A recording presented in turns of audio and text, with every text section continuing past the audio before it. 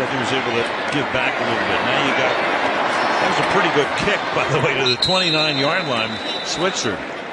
So Grugier-Hill. How about that bullet? That's a beauty. Think about this. You bring in your linebacker, and he kicks it to the goal line.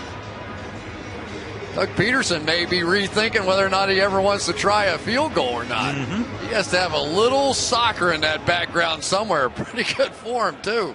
No doubt. Ball to 29-yard line. BC. So Grugier-Hill, whose last kickoff went to the goal line, and he does it again. And wow. Ryan Switzer decides to take a touchback. So now Grugier-Hill, after the penalty, he has to kick from 15 yards farther back. So this one goes to the 20-yard line. On Thursday. Chargers come to town here. And Switzer with the kick return here. To the outside he goes. And up to the 35-yard line.